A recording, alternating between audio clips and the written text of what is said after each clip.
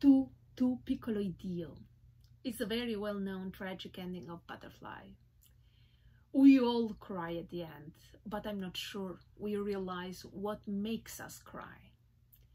The first thing that comes to mind is the death of Butterfly. And it was the first thing I thought when I accepted this opera.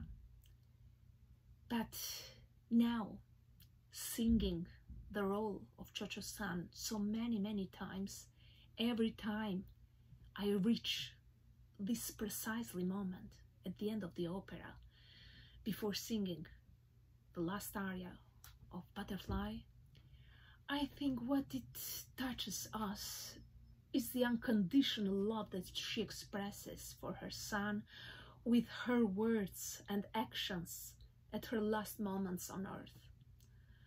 The little boy, he will never look back wondering, did his mother love him? As her suicide was the ultimate proof that nothing else in the world mattered more to her than him.